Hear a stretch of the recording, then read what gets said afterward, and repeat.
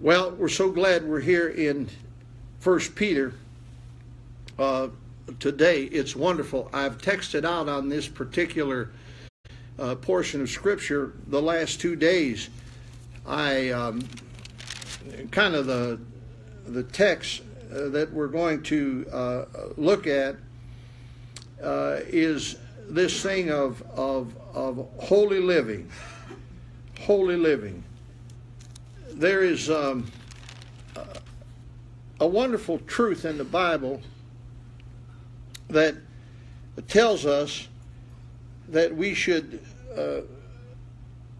live a holy life. Verse 15, it says, "But as he which hath called you is holy," that's God,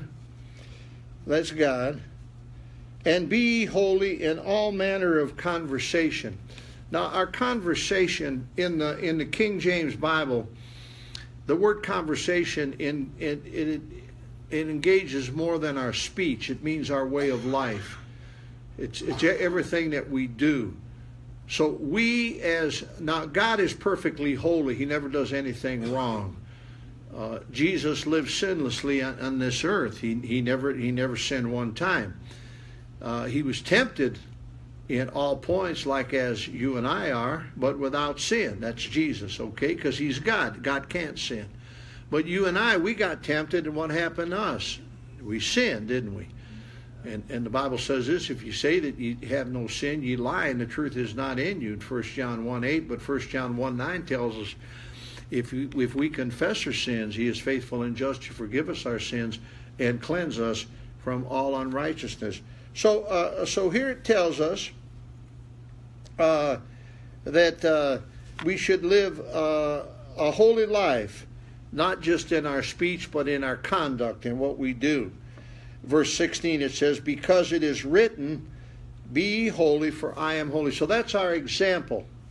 See, the only thing going to go to heaven is holy people. And you say, well, how can that be? Well, the only way you can be a holy person is you have to be forgiven. It's very simple. You and I are sinful. No sin will enter heaven. You can't go to heaven as a sinner. You have to go to heaven as a cleansed person, as one that your sins are forgiven. And the only way your sins can be forgiven are through the blood of Jesus Christ and the power of his resurrection. That's what it talks about. I mentioned that.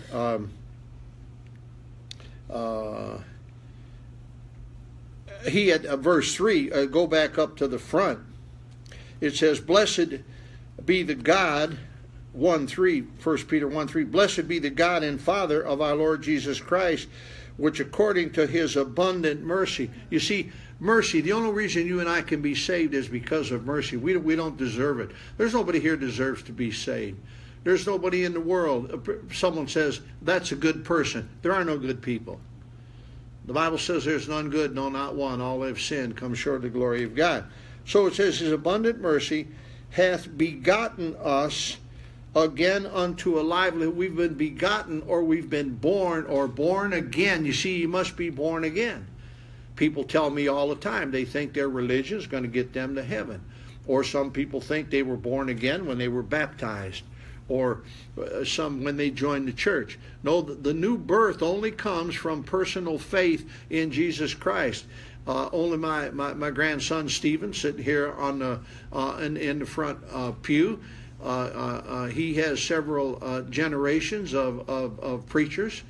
Historically, my grandfather and my father and myself, but because my grandfather was a preacher and my father was a preacher and I'm a preacher, that don't help Stephen into heaven. Stephen's got to come on his own. He's got to be born again. Everybody, some people think because their grandma was a good Christian or their mother was, or so on and so forth, that they belong to a certain faith. No, you need to be born again, and don't forget that. And that's what it says. According to his abundant mercy, hath begotten us, born us, unto a lively hope by the resurrection of Jesus Christ from the dead. You see, everything has to do with the death, burial, and resurrection of Christ. That's what it's all about. I'm different than my my grandfather and my father were Pentecostal preachers, and I'm a Baptist preacher. I wasn't led to Christ although my grandfather tried hard to lead me to Christ. He was quite a soul winner. Grandpa Varga, he was always trying to get people. He was a great soul winner. My dad, not so much. He didn't push me. My mother, now she was for trying to get me saved all of her living days. But I was led to Christ by a Methodist preacher. It's not a matter of Assemblies of God, Pentecostal or Methodist. I'm a Baptist preacher. None of those denominations has anything to do other than they present the gospel, you see. And if the gospel is presented, then we can have a lively hope in Jesus Christ. And I hope you have it. You know if you have it tonight. There's some of you here. I look along the rows here, and I'm looking the first row and the second and third and on, and I see some of you folks that are here today by your own you've testified to this that you're not saved. I mean, there's people in here that says, I haven't been saved yet, Pastor. I pray for you. I care for you. I want you to be saved. God wants you. God's not willing that you should perish. And I'm glad you're back today. Make this today. Mine was April 4th, 1969. How many of you say, I got a getting saved day? I know I'm saved. I've been saved. Okay, well, that's good. And you can have. Why don't you get it today, man? Why don't you get born again? Even this very day, you can believe on the Lord Jesus Christ, and you can be saved. And you can have that lively hope. And here's a reason. Look at verse 4. It says, to an inheritance incorruptible, wow, and undefiled, that fadeth not away, reserved in heaven for you. Oh my. Incorruptible and undefiled, that fadeth. You know what that means? You can't lose your salvation. If you're really saved, you got it. Isn't that wonderful? Because it's nothing you deserve. It's nothing you can work for. It's nothing you can earn. It's the only thing you can do is repent and come like a child and say, Lord, be mercifully a sinner and save me. I did that April 4th, 1969. That's what you need to do. You keep following the wrong. I mean, it's easy to do.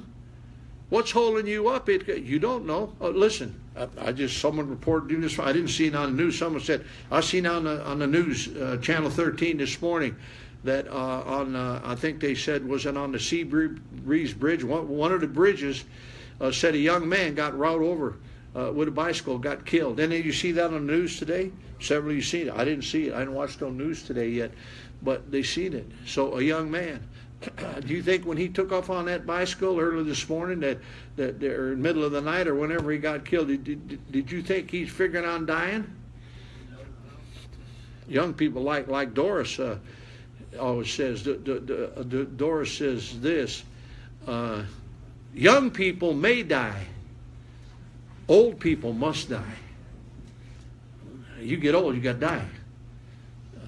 Thank God for Doris. She's 94. We celebrated her birthday here in June, and she don't look it. She looked like she's in her 60s. But she's living on borrowed time. I'm living on borrowed time. If you're over 70, you're on borrowed time. The Bible only promises 70. That's 70. But you don't know. I don't know who the youngest is in here. I think, Willie, I think you're older than I am. How old are you, Willie? 105? He's 80.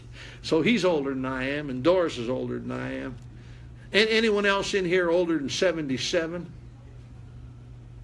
That's it. 2 beating me in here. So, Willie, we're on borrowed time. But that's okay. I'm ready to go. I like being here. I'm glad I can preach today. The reason I'm glad I can preach, I know some of you need to get saved today, and I want to see you get saved. I pray for you. But you don't know. You don't know that young man got killed on a bicycle on the bridge this morning. He didn't figure on dying. You don't know what's going to happen. I think of so many instances where all of a sudden death was sudden and sometimes violent or whatever. You don't know. It could be a horrific accident. You don't know. Could be a heart attack. You don't know. I'm not trying to scare you, but the Bible says this in Amos. It says, prepare to meet thy God. You don't know. He said, well, I don't plan on dying. You might not, but you don't know when you're going to die. Some people have more of a, they got terminal illness, and they go to the hospice, and they say you're going to be dead in a month or two, or sometimes they last longer, or whatever. But listen, I have an inheritance, and if you're saved, you have an inheritance. As it says here, we are kept by the power of God. It says in inheritance, verse 4, incorruptible, undefiled, that fadeth not away, reserved in heaven for you. So I got a ticket for heaven. I got a mansion in heaven. It's reserved. It says, who are kept by the power of God through faith unto salvation. You see, faith is what it's all about. I text someone yesterday, a hyper-Calvinist that believed in fatalism, and that anyone that dies, you're either you've been God has chosen you for heaven or hell. God doesn't want anyone to go to hell. He wants everyone to go to heaven. So, and there's not more people are going to hell than heaven. You know that because men love darkness. Men and women love darkness rather than light because their deeds are evil. So if you love evil, you'll stay lost. But it says here, who are kept by the power of God through faith. Faith is everything. You get saved by grace. Are you saved through faith? Not that of yourself. It is the gift of God, not of works, lest any man should boast. Isn't that wonderful that we're saved by grace through faith? I've been saved. Someone say, every time I hear you preach, if it's on the Facebook or YouTube or in person or whatever, it's always the same old thing. Jesus died and paid for your sins and you need to be saved. Yeah, that's all I got. That's the big deal. Ain't nothing else matters. You think there's anything more important? The Bible says this. The Bible says this. That if you're not saved, you can't go to heaven. So that's it. The Charles Haddon Spurgeon, who pastored at Metropolitan Tabernacle in London, England, he said that you haven't preached unless you preach Christ. Unless someone preaches a gospel message. Unless someone preaches a gospel message, they've not really preached, because that's all that really matters.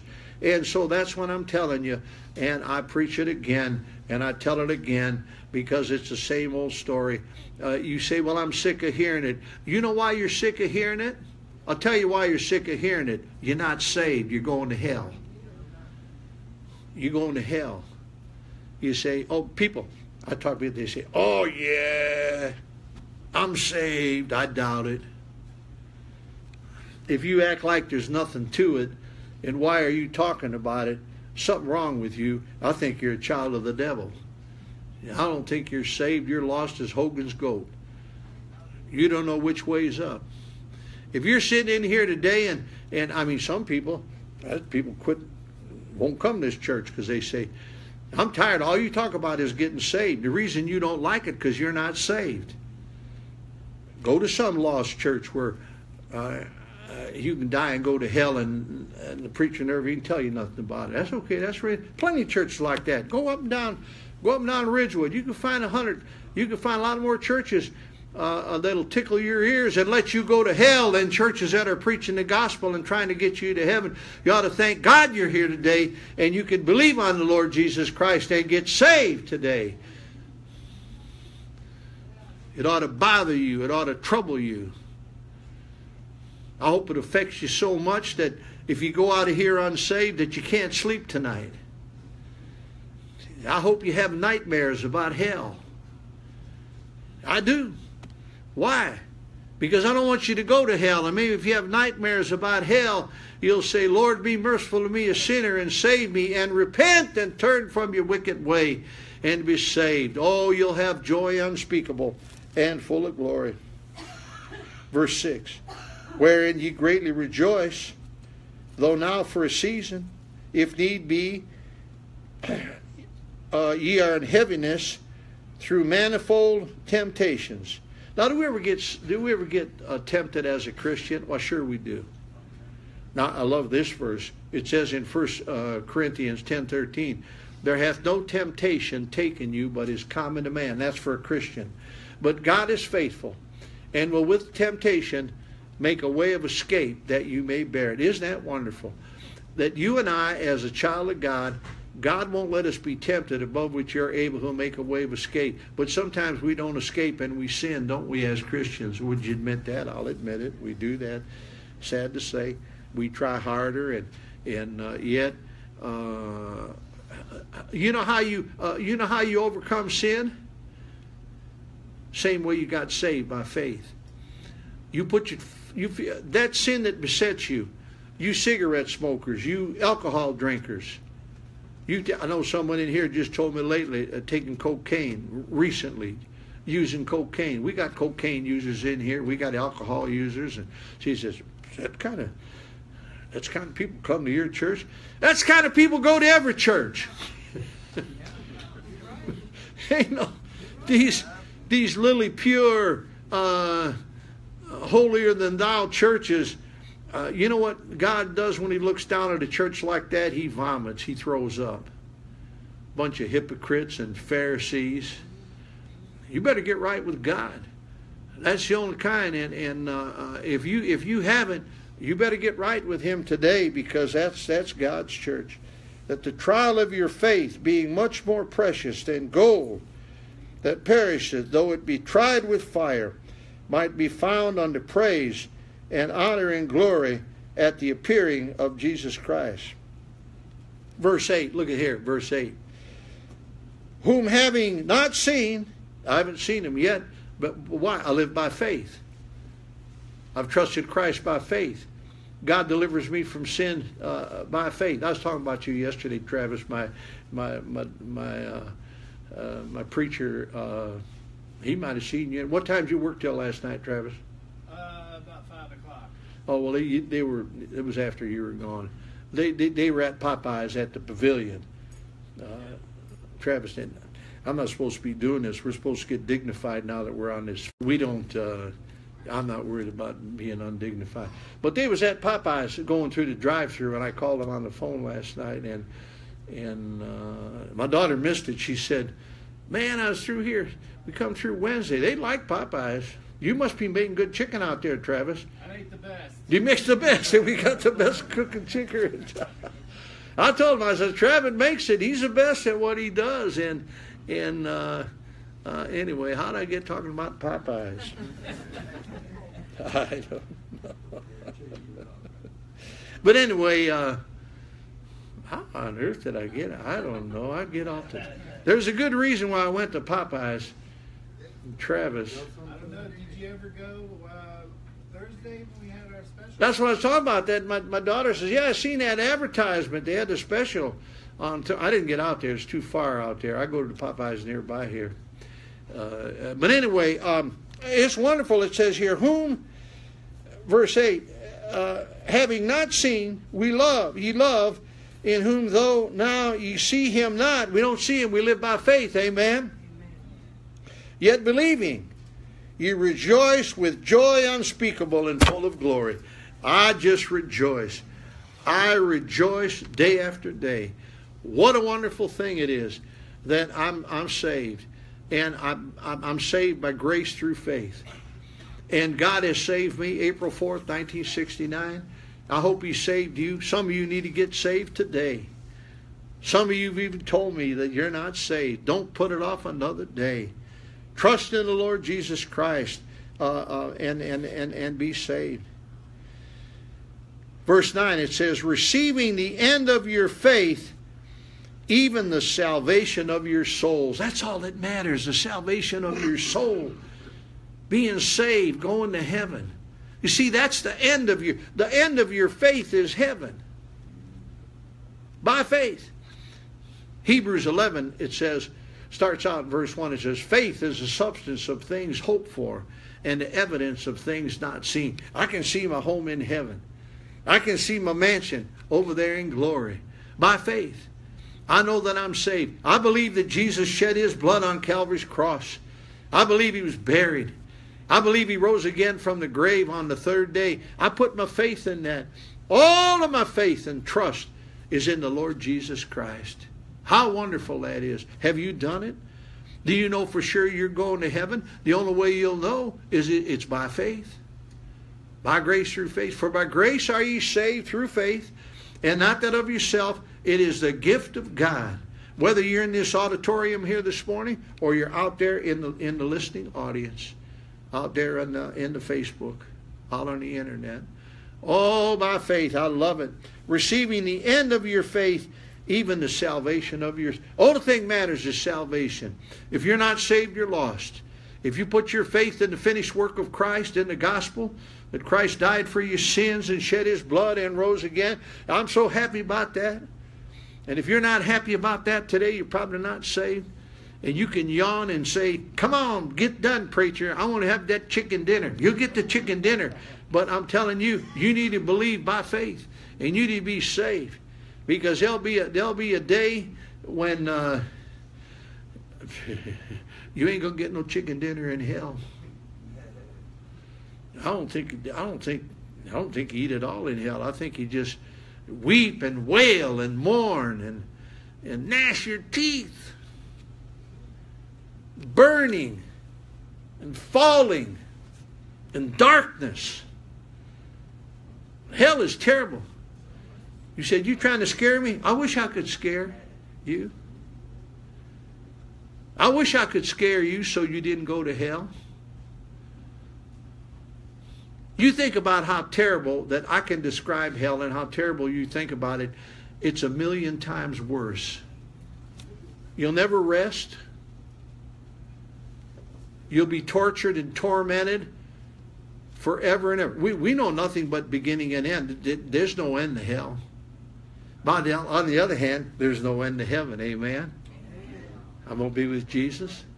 No more pain. No more sorrow. The former things are passed away. You'll be burning in hell if you're not saved. I'll be praising God in heaven. Jesus is the light. Amen. Get it today. If you don't have it, get it. Get it out there on the internet. Praise God. Searching what? If what manner of time the Spirit of Christ, which was in them, did signify, when it testifieth beforehand the sufferings of Christ and the glory that shall follow. The sufferings of Christ. He died for our sins, didn't he? And then what happened? He rose up on the third day. Up from the grave he arose. Amen. Victorious. The death, burial, and resurrection of Christ. My hope is in that. I'm a believer. I have faith in it. I've exercised my faith in Christ, and I'm saved. I hope you are today. I hope you people out there on the internet that are watching this, or will watch it in the future. Watching it live now if you are. You need to be saved. You need to be saved. Let us pray. Lord, thank you now for these precious ones that are here. You say, preacher, I am saved. Nobody looking around, just the preacher. Say, I'm saved. I'm going to heaven. I have no doubt. I have faith. I'm a born-again Christian. Slip your hand out. Let me see that. You may put it down. Thank you. Thank you. You may put it down. All right. You put your hands down. You say, preacher, I don't know I'm going to heaven. I don't know I'm going to heaven, and I don't want to go to hell. I need you to pray for me. Just slip your hand up. Let me see your hand. Yes, yes, yes, yes, yes, yes. We got about 10 hands raised or more. Heavenly Father, you're working. Praise God. So many. Dear one, that's the blessed Holy Spirit speaking to you this morning. You that are out there in the viewing audience, 10 or so have raised their hand here in church. They need to be saved. They don't know God. They don't know they're going to heaven. Maybe you're out there and you're in the same condition. Would you trust Christ? You that are here in the auditorium, would you give your heart to Christ?